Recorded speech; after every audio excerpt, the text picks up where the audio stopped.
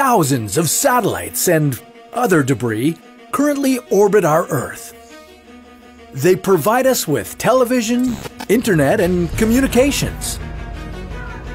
But what if all these satellites suddenly went offline and then came crashing down to Earth? What would a crashing satellite do to the Earth? How many satellites would come falling down? And why could this last for decades? This is What If, and here's what would happen if every satellite fell to Earth. Currently, there are over 5,000 satellites in orbit. That number is expected to at least double by the year 2025.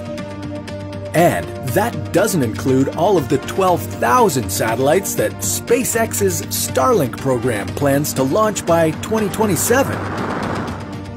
So, nearly 20,000 satellites in space by the end of the decade? What would happen if they all came crashing down? Well, first we need to understand that satellites and other debris in space falling to Earth is nothing new. Over 100 tons of space debris heads toward Earth every year. You don't notice any of it because it all gets burned up in our atmosphere before it can hit the ground. But that's only a few chunks of satellites coming in our direction. If 20,000 satellites came heading for Earth, you'd definitely notice it. You wouldn't see any football field-sized spaceships crashing down to Earth, at least not yet. Instead, you'd immediately notice that you couldn't contact anyone. Phone lines would be down, and this video would immediately shut off, since the internet would stop working as well. But one of the most dangerous effects of our satellites falling to Earth would be GPS systems shutting down. Planes in the sky wouldn't be able to navigate without any air traffic control.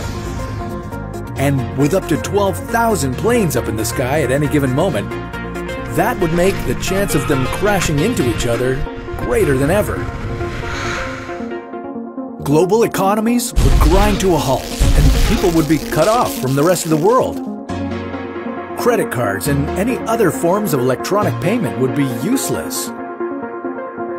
And don't expect to get any cash from an ATM or a bank, as those wouldn't work either.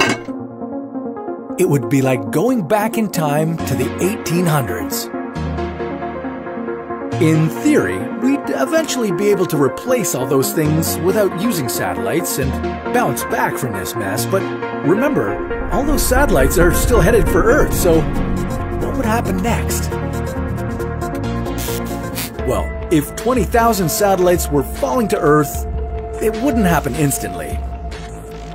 That's because the satellite's speed and positions in space could make some of them take longer to come crashing down. If a satellite was 1,000 kilometers above the Earth's atmosphere, it might take over 100 years before it finally fell to the ground. So, all these satellites falling to Earth would be a long, drawn-out process. And luckily for us, when they do finally fall on Earth, a lot of them will get burned up by our atmosphere. But that still doesn't mean we'd be completely safe.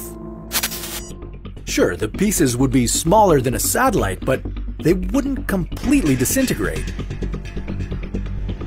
Usually, before a satellite comes back down to Earth, we have some sort of control over it. Scientists will use the satellite's last bit of fuel to guide it towards somewhere in the ocean or an unpopulated desert. But if 20,000 satellites fell to Earth, they'd go wherever they please. Many of them would dive into the oceans, since they make up 71% of our Earth's surface. But lots of these satellites would end up on land.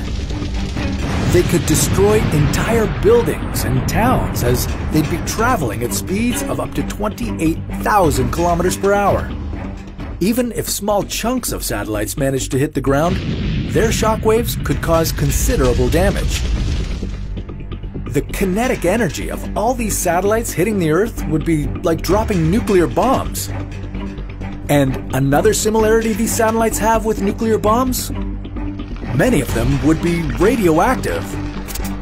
Lots of satellites are nuclear powered, and there's a chance that when they come crashing down to Earth, they could still be radioactive, causing even more harm to the planet after they hit it. After decades, when all the satellites finally came crashing down, Earth would look like it had been hit by thousands of nukes.